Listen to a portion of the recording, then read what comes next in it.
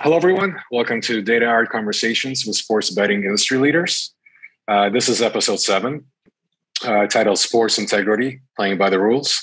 Today, we're joined by Matthew Holt, CEO of US Integrity.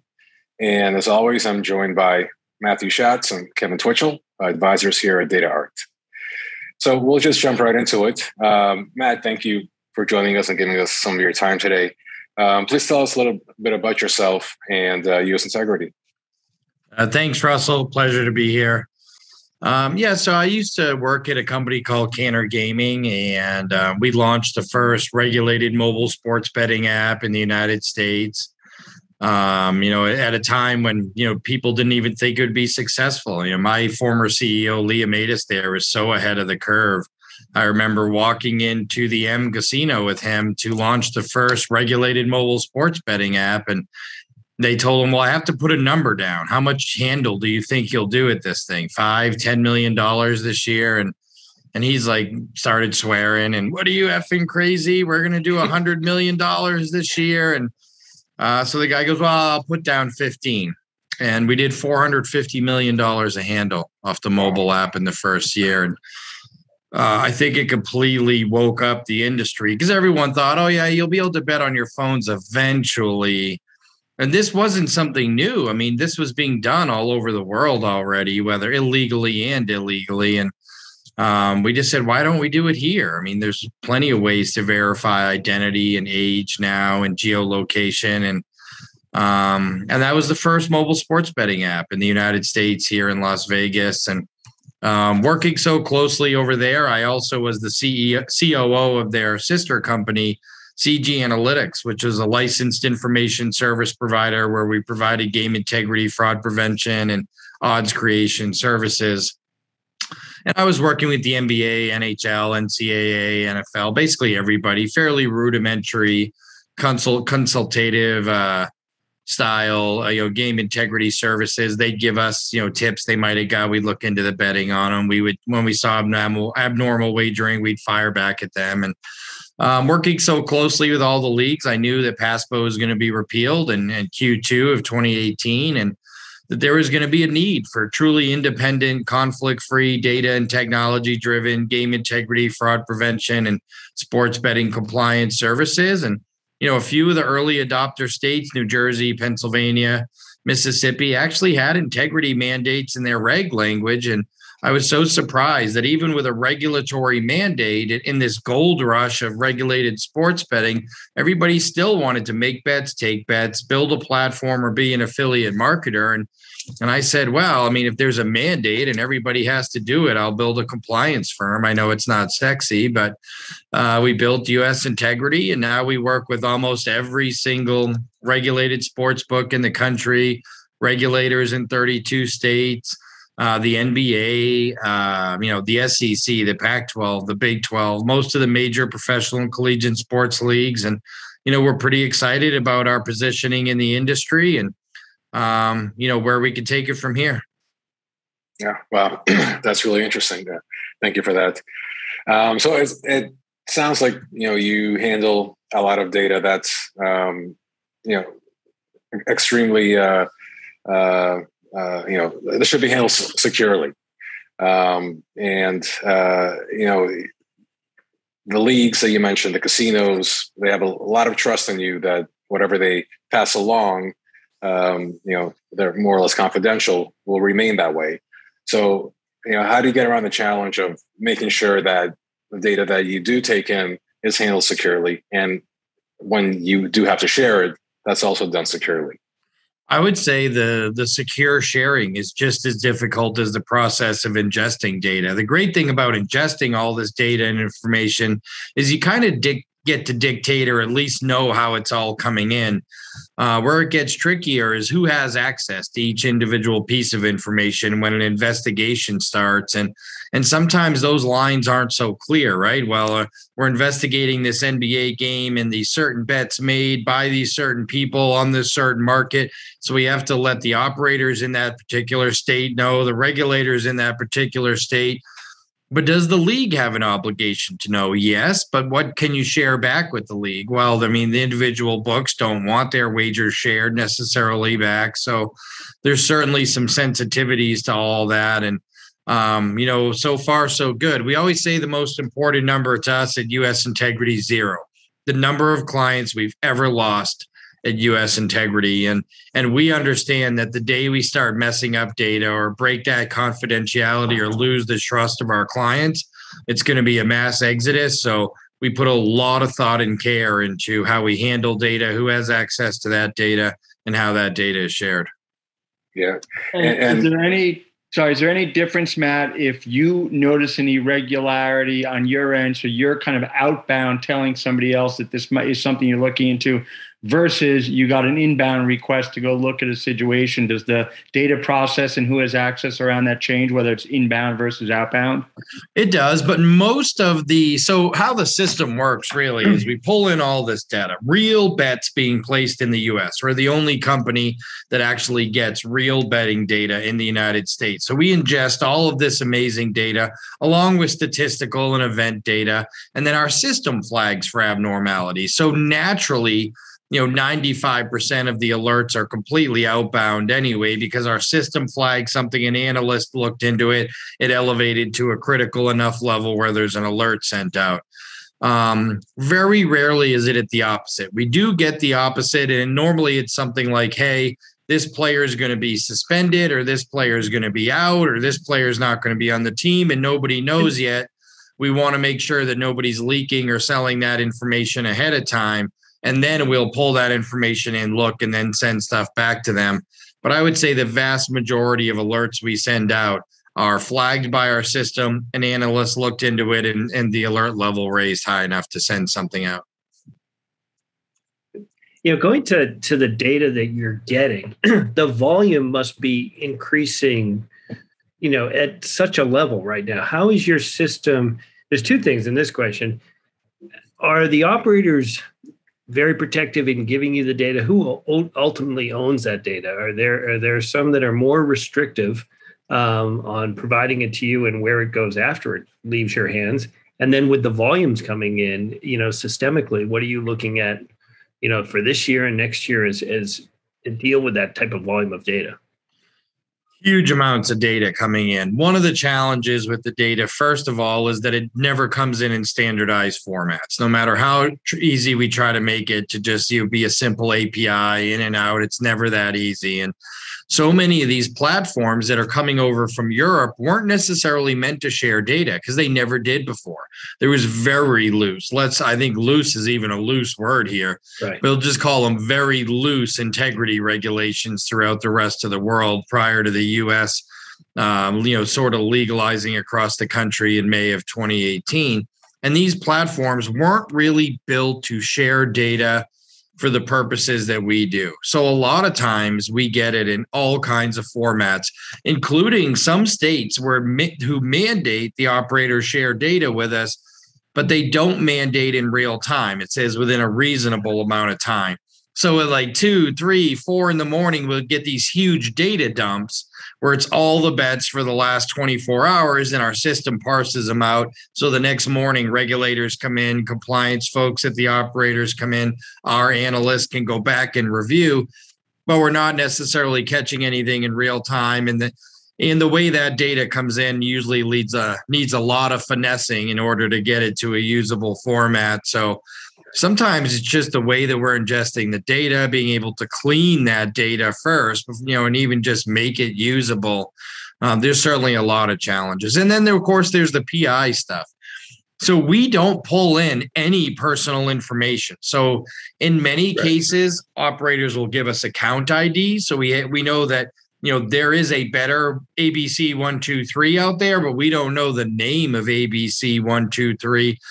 And we intentionally do that because we don't want to store that type of data. The second you do, your cybersecurity risk and insurances go through the roof. Rather, if we notice that account ABC 123 is participating in what we would consider suspicious activity, we can notify that operator and notify a regulator simultaneously, and they can look into it. And if we end up needing to know the name for an investigation on a one-off basis, fine.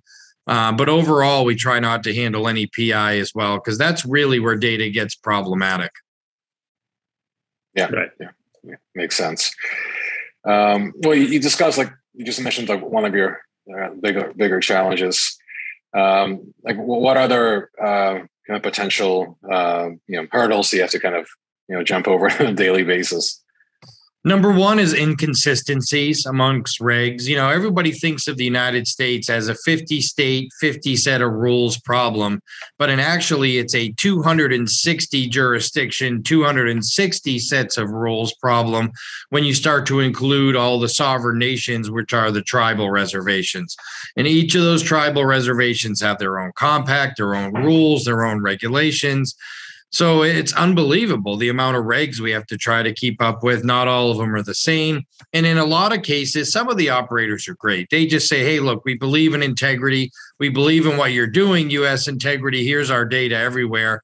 Some of them only give us data when it's mandated. So if it's not mandated, we're not getting the data. Or if it's not mandated in real time, we're getting it in data dumps overnight. Mm-hmm. But we're trying to identify and flag abnormalities in real time.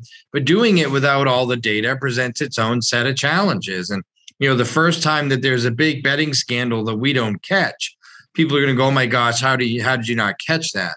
Well, we probably would have caught it if we would have had all the data, right? And so that's the end of it, is we never thought we'd be lobbyists trying to lobby legislators to put these data mandates in place, but they're just so important. And if we don't, then it's much harder to get legislature changed or any type of bills changed than it just is to include it in the first place. So we try to fight hard to, hey, you're going to want this yourself. You can't protect your own constituents if you don't. And trying to get these things in place right out of the gate. And, that's been one of the major challenges. And then sometimes it's participation from the leagues. There's some different areas and some different rules that are really challenging to get, to probably regulate and accomplish. One of the interesting ones in many states is what they call excluded bettors list or exclusion list, which basically say if you're a baseball player, you can't bet on baseball, period. Okay, that actually makes sense. Good rule, right? Makes sense why we'd have it. Makes sense why everybody would need it. But the problem with that rule is, how do you get the list of who's on a baseball team? So college football players can't bet on college sports. Great, makes sense to me. How do I get a list of who's on that 83-man roster of all 130 D1 football teams and then another 100 plus FCS teams? And the schools don't want to share it with you for player privacy reasons. And then the professional leagues don't want to share it because it's in their contracts with the player unions that they don't have to share it. So if you try to do it off publicly available information, the lists are actually too fluid. Players change sports, coaches come in and out, trainers are constantly in and out. You can't get enough information, or who's going to pay to maintain it, right? Who's going to actually maintain this list? Operators don't want to pay an arm and a leg to get it. That's been an interesting challenge, where there's these state rules in place that say, hey, you can't bet. And if you bet the operator, you're also going to be in trouble for taking those bets. But how do I know that that guy walking in the room is the starting point guard of the University of Colorado? How do I have any idea? It's a challenge. Those are some of the interesting challenges we're trying to solve right now.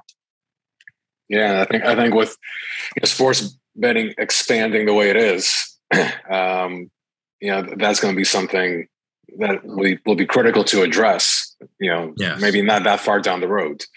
And as you mentioned, the getting legislation passed to mandate these things, are difficult now. But with more bets out there, there's potential for more occurrences of these suspicious activities. And maybe once, a big operator learns their lesson, they might kind of, change their tune a little bit.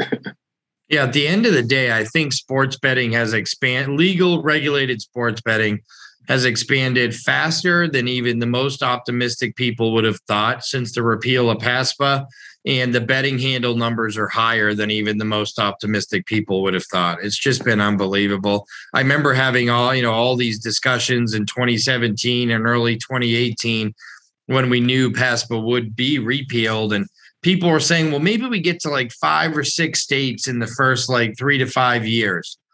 Well, we're only just over 3 years in now, and we're 32 states. I mean, just unbelievable how fast it's gone. And COVID did nothing but expedite it even more as states became more and more, in need of the extra revenue. And, just amazing. We're at 32 states. We'll certainly be at 40 by the end of 2022. And, people were saying it would take decades to get there. And in 4 years, we'll basically be at 40 states.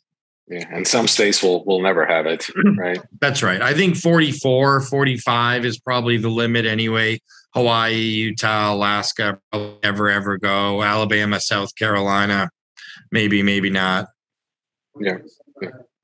Fascinating watching New York here, having a front row seat watching this consortium that just got through in New York. For the mobile side, which is going to make it interesting. And if they flip that switch by Super Bowl, which they want, that's going to add a whole bunch of new complexities, I'm sure, on the data side and for you as well. New York, what was interesting about New York is, so we're so used to the same 5 to 7 people getting licensed right out of the gate in every state, right? FanDuel, DraftKings, MGM, Caesars, PointsBet, and Rush Street Interactive and Barstool. Well, what really made news today in New York wasn't who got licensed, because it was the same old people we expected to see. It was who didn't get licensed, and that was Barstool Sports and Penn National, who I think for the first time in the legalized sports betting era took it on the chin today. And Jay-Z. Don't forget Jay-Z was in there. Oh, and Jay-Z. Excellent. So let's kind of shift topics here.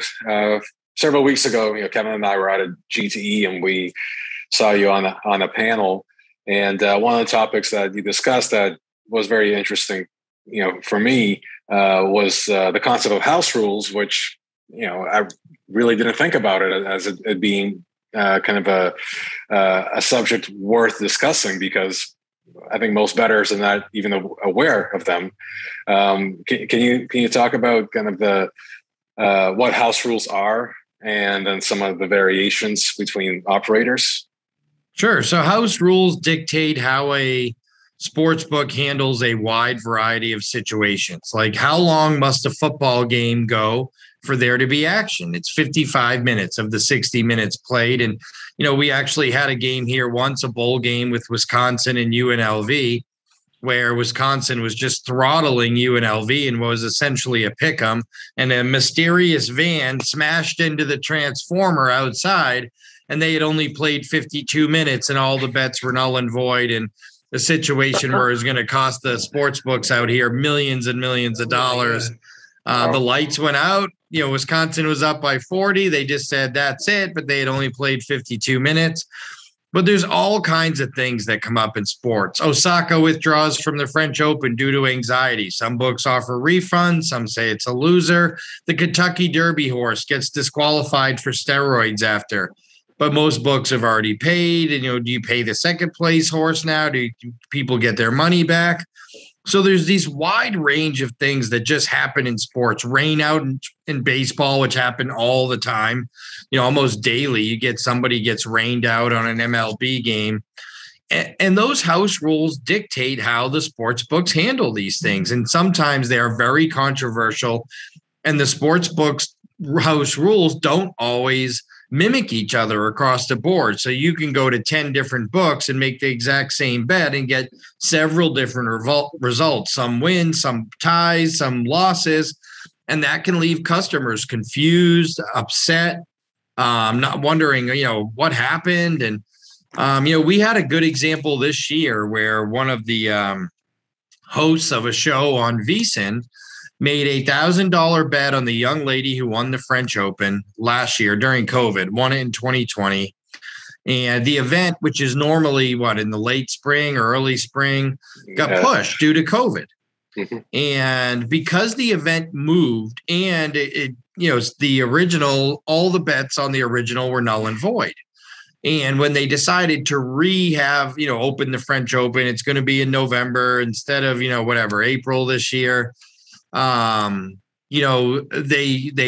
voided all the old bets and put up new odds on as if it was an entirely new event. And one of those hosts had $1,000 to win on the young lady that inevitably won it at 30-1. And all he got was his money back, because essentially they said, hey, we canceled all those original bets made way back and treated it as a new event, because they played it 6 months later and things had changed. And really, when they canceled it, they didn't even know if there ever would be a French Open that year. But we know it didn't take place on the dates it said it would. So we canceled it, voided all those bets, and set up new odds. And he was really upset and thought that, hey, they didn't do a good enough job of displaying that information or notifying customers of that. And he took it to the gaming control board and lost. The sportsbook won. Because at the end of the day, they do post house rules, whether it's on the betting app where they're available or inside the actual physical sports book somewhere. But I will say this, they're rarely displayed prominently. How many, ask your normal buddy who just went to make a bet at a book, who's not a, bet every day for a living, say, hey, did you see the house rules? Hey, you went in there to make a bet. Did you see that? He's going to say no. And nobody ever notices them. Nobody looks for them. There's not a big sign anywhere that says house rules here. And because of that, most people actually don't know what they are. And it causes a lot of confusion and mayhem. And one of the things we deal with constantly is people calling us saying, hey, this happened in this game. DraftKings gave me a refund. And FanDuel gave me a refund. So the game must be fixed, because FanDuel and DraftKings gave me my money back, because it is. But William Hill and Caesars and MGM said that it's a loser. What's going on? You need to go after them. It's an integrity issue. And we always tell them the same thing. Sir, ma'am, DraftKings and FanDuel didn't say that the game is fixed. They gave you your money back following their own house rules. These other sports books are following their house rules, and they may have differed. Did you check the house rules? Well, what's a house rule, and where do you find out? And look, it's a difficult situation. And it's one of those things where you say, well, how often does this come up? Almost daily. There's almost something that happens in sports at least once a week where the house rules come into a question. Yet it's amazing that 99% of people who place a bet have no idea that it even exists, never mind where to find it or ever seen it. Do you think there's potential to kind of standardize house rules across the entire industry, or there are too many? No, I think players? There is. And I think that you need to have really strict enforcement both ways on the sports books that don't. So what we have seen in the past year is some of the newer sports books using it as a way as a marketing tool. So, hey, something happens, the Kentucky Derby horse. Well, they didn't disqualify that horse till the next day. You pay out those bets 3 minutes after the race is over. What are you supposed to do the next day? I mean, you already paid out all the people who won on those bets today. Yeah. Some books go ahead and start paying them anyway. And what happens is the sports books start picking and choosing. Well, this one we didn't take a lot of action on, so we'll just pay all the losers, send a couple of tweets, and tell our customers how much we appreciate them. But when you don't do it consistently, it just leads to more customer confusion. And so I think at the end of the day, house rules should be clear, they should be concise, and then they should be forced. The operator should be forced to follow them to a T. Yeah, makes sense. Great. It's amazing the human element that still exists in all this. We're talking about technology, we're talking about huge data banks and data things, but at the end of the day, it's some guy making some house rules, and then you may be being on the phone with people. So I still think we're still in the early days, some primitive days here. And despite the fact that they make all these house rules, at least once a month, something happens in sports that people don't know how to handle. Like, right. We never thought a tornado would rip the roof off the stadium. Now what do we do? It's always something, right? I mean, COVID gave us a whole new set of challenges and how we handle things, and games voided or moved locations due to COVID. And there's just so many things to consider now that can happen within an event, changing venues, changing times, changing days, they're getting canceled, calling the games halfway through the games. Think of the amount of exhibition games. There's no other country in the world that allows the amount of wagering that the United States does on exhibition games, NBA All-Star Game, MLB All-Star Game, NFL preseason, where the participants in those games will tell you they don't care if they win.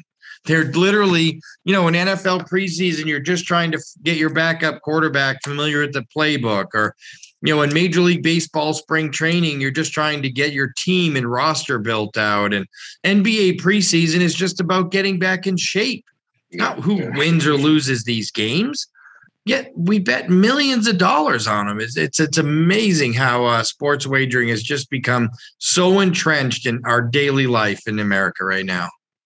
And it's so interesting that people think of U.S. integrity for some of that, getting back to the house rules for a minute. Like, it's not, to me, obvious or maybe even intuitive that people would think that's an integrity issue, but there it is, and they go there. Kind of interesting. What about a case like, let's say, where there are some people in the world that might know the outcome, and I'm thinking of two different examples. In the sports world, let's say the length of the national anthem for the Super Bowl prop being an obvious one, where somebody who's there at the rehearsal might know whether it's going to clear 2:15, or Academy Award winners in a non-sports realm. Does U.S. integrity get involved in those situations, or that's really just the accounting firms protecting their data? No, we try to. So thankfully, a lot of states don't allow you to bet on the time of the national anthem still. That's always been a big, very popular bet with the illegal bookies. A lot of actual regulated sports books don't allow it because the result is known and it's so easily manipulated. Maybe it takes you 2:18 in rehearsal 4 days in a row, and you intentionally make the land of the brave last an extra 6 seconds, and bang, there you go. And the thing flies over. But it's the things that we do allow wagering on is getting bigger and bigger in the United States, including, where will this coach that just got fired coach next? Who will be the next head coach at LSU? Or things that, again, the people that are going to make these decisions. All right, so who's going to be the next head coach at LSU? Here's 30 guys. Let's give them all odds. Isn't this fun? But at the end of the day, there's actual human beings who get to make that decision. How do we know they didn't go bet 20,000 on 100-to-1 shot and then hire that guy, or look what the odds are before they hire him? And I'm blown away that just 3.5 years in, we've got so far ahead of where anyone ever thought we'd be in 20. We're taking bets now. I saw Colorado just passed recently in the last couple of months. Next play, runner pass. So all a college quarterback has to do is walk up to the line, give the signal to the bettors, touch his helmet, touch his shoulder, rub his shirt, whatever it is, 2 fingers up in the air. That means, hey, we're going to run the ball. You audible out of a pass play, you run the ball, who cares? Boom, up to the next play. And now you give your followers 5 or 6 sure things, not just one sure thing. Hey, bet on us. Don't worry, we won't cover the spread. 5, 6, 10, 15 sure things per game to bet on. Just so hard now to suddenly track these things in real time and identify what's actually fishy and what's not.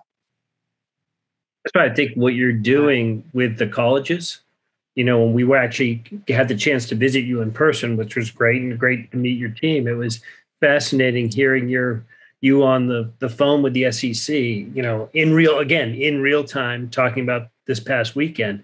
I think the temp at college, with all these kids, 80 kids that have never seen money before, it's that level of integrity is going to be huge, because there's so many temps out there right now, not only for them now getting branding dollars, but what you just said, how can they even fix a game with something like that?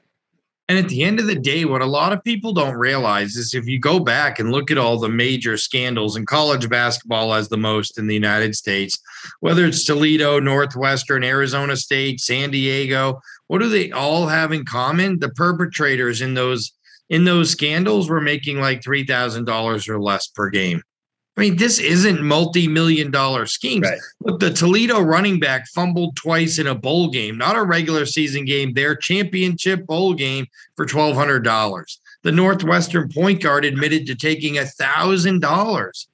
This isn't millions of dollars. It's some kid who got himself in a bind and doesn't know how to get out. This is the only way they think they can get out. Fascinating. So let's talk about some of the innovations in the industry before we wrap up here. So what have you, I guess, seen over the past maybe like 12 months, and what do you see kind of ahead for the industry? The biggest thing I think I've seen in the last 12 months, and I don't think it's 100% solved, is the latency issue, which also results in the customer experience around in-play betting. So for years, the problem with in-play betting was always that the time difference between what was actually happening on the field and what was happening on your TV was too great. You know, it'd be like 45 seconds apart, a minute apart. But in order to have in-play betting, the sports books would have to buy the live feed from the stadiums.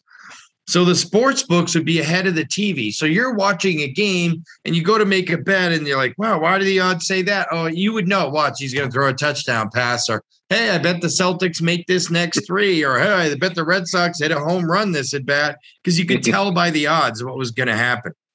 Yeah. And it made for a really bad customer experience. And then because the TV wasn't synced with your odds, or it was so far off, you would look for breaks in the action to go make a bet. But you weren't even anywhere near aligned with what was really happening. So you'd go to make a bet and it would say odds change, try again. So you'd re-log in and go to do it again.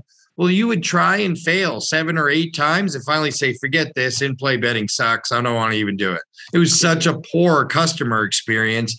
And that's why people always pointed to, Europe and said, wow, almost 70% of the bets there are placed in play.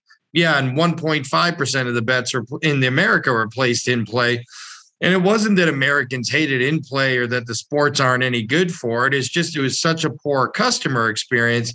And we've seen those in-play betting numbers that literally were 2%, 18 months ago, are almost 10% of the marketplace now. And 10% may not seem like a lot when you're comparing it to Europe, but it's 5 times greater than it was just 18 months prior.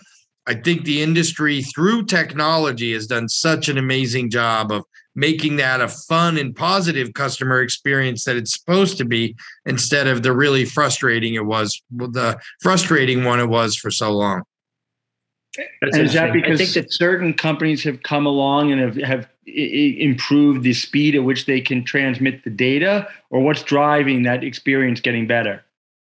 A lot of it. The data is transmitted much faster. Even TV broadcast period can go. The latency that they need for things is much lower than it's ever been through the use of technology. And then the sports books compensated a little bit on their end. You go to make a bet in play, and you never type that bet and hit submit, and it just automatically goes through. It always spins for a few seconds. So they said, all right, well, if the TV people can get us down to a 7-second delay, and we can make that thing spin for 6 seconds. Now we're only 2 seconds different.